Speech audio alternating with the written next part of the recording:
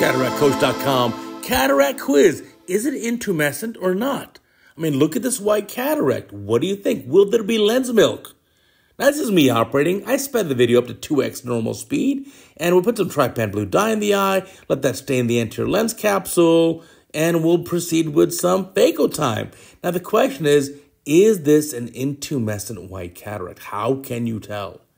Now, let me dilute down the trypan blue dye here and take a look. The center is pretty white, but look at the periphery of that lens, right into the iris border, right in the pupil margin. See the eye is dilated? It's clear. So it's opaque. Yeah, for sure it's opaque. I could not get optical biometry here. I had to use ultrasound biometry because I couldn't measure the axial length. So look, no lens milk. How did I know? Well, because the periphery is clear. If you look at the video here, look at the picture, the periphery of the lens nucleus is not yet opaque or opacified. So if you had liquefied lens cortex where it's all whitish, that liquid spreads everywhere, and even the periphery near the lens equator is opaque, but here it's not. So we'll get that nucleus up out of the capsular bag. Now, there's certainly some density to this nucleus, and I'll chop that thing up and aspirate it down. Now, this is me operating against 2x normal speed. We'll get a chop there going. Let's see. Ooh, there you go. That's a satisfying chop. Chop that nucleus in half. Maybe we'll chop it again. Let me see. Oh, another. Well, almost a chop. Come on, Cataract Coach. Come on, Cataract Coach. Step up the game. There we go. So we're going to chop this nucleus up in a lot of little pieces. As you can tell, we'll emulsify this. It's denser than I thought. I thought because the patient's on the young side, look at the eyelashes, I thought it'd be a little bit softer, but no, it's got a pretty good amount of density to it. Now, this patient came from out of town to see me, so obviously I got to give a beautiful outcome here, as I do for all my patients. But here we're emulsifying the pieces, goes down pretty easily. I'm happy, pretty good.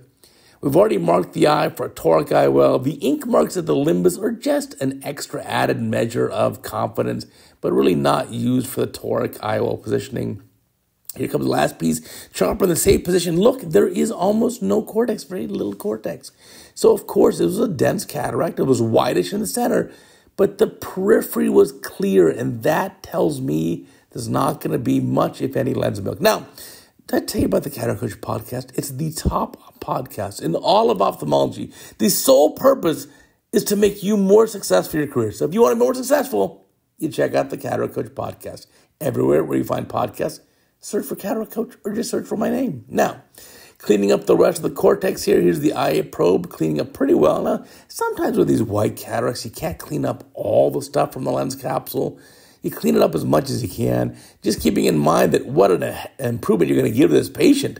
Pre-op vision was almost nothing. As I say, it was hand motion, or if you move your hand fast enough, we call that wind perception. So now here comes the cohesive viscoelastic. Look at that. That's a pretty good Rex, I must say.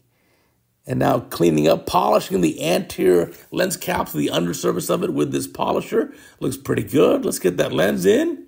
Here comes the lens, single piece acrylic monofocal lens, a toric lens to address astigmatism. Get that thing opened up, put it into position. There we go. Haptic's opening up nicely. Let's see that Rexus. Did I do a good job with the Rexus? Yeah, I'm starting to get reasonable. So there we go. Take out the viscoelastic. Important to get the viscoelastic from behind the optic. Why?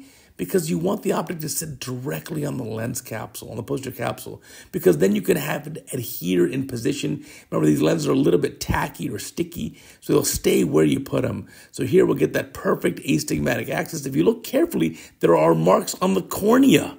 So all I have to do is line up the marks of the IOL with the marks of the cornea, and we're golden. Now let's seal up the incision here, a little bit of hydration. Come on, Cataract Coach, center the eye up, bro. At least your drapes are okay. But I mean, come on. Check out that podcast. You're going to love it. It's the Cataract Coach podcast. There's so much to learn. I promise it'll make you a better surgeon.